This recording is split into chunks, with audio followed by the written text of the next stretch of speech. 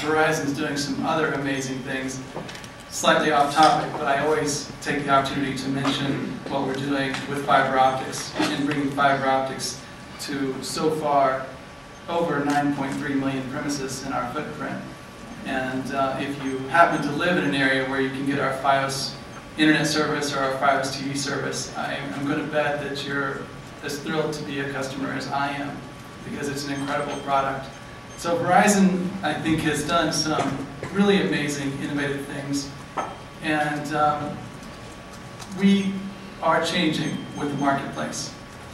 So we have a vision for a mobile future, very appropriate for this conference to discuss, and we have a business plan for making it happen. And a lot of it depends on people like you in this audience. So with landlines, it was all about connecting one location to another, right? And the untethered society of today is more about, is really not about location so much. It's about being able to connect with wherever the customer is and with whatever mobile device they choose to use. And it's also about a broad array of connections. So it's about electronics, digital media players, gaming consoles, and appliances. It's about managing energy in the home. On the auto side, it's about fleet tracking, and there's tracking of goods. So we see a future of really an incredibly broad array of connections. It's about places to places, people to people, people to places, and even devices to devices. We are also seeing an incredible degree of wireless growth. Text messaging has been mentioned more than a few times today.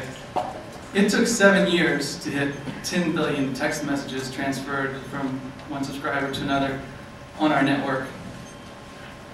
It took 7 years to hit 10 billion messages in a single month. But it only took 7 more months after that to hit 20 billion messages in a single month. So we're seeing a hockey stick effect here, and the data usage is really going through the roof. Our data revenues currently comprise more than 20% of our revenue, up dramatically from just a couple of years ago. So our vision is really broad now for the future of connections and data, and it's really hard to fully grasp what that future is. So we have devised a new business plan that some of you have probably heard about. There's 3 parts to it. First of all is our Open Development Initiative. Open Development is about bringing any applications and any devices to Verizon's network. So what was the headline that David Bogue put up this morning, when hell freezes over and pigs fly and Verizon opens its network? Well, I'm here to announce that that must have happened because Verizon's network is open, or it is opening. I attended our Open Developers Conference back in March, and it was really an exciting conference. There were over 400 application developers and device manufacturers represented there. We announced a set of specifications that if a device manufacturer follows those and goes through an expedited testing process of just up to 4 weeks or less, they can put devices on Verizon's network. It's really that simple, and there are going to be pricing plans, and there are going to be options for device manufacturers to manage the relationship, the complete relationship with the customer, or there will be options for Verizon to do the billing. There's just a variety of ways that we are going to work with applications developers and device manufacturers to make this a reality, to make open networks a reality on Verizon. So the second prong is our 4th generation technology, and that's long-term evolution. We've selected long-term evolution because it appears to be the developing global standard, and it has a number of advantages. There's significant throughput increase, putting much higher speeds, giving us much higher speed capability. We foresee the possibility of having 75 megabits on the downlink compared to only 2 to 5 today. It strengthens our ability to leverage our relationship with our minority owner Vodafone.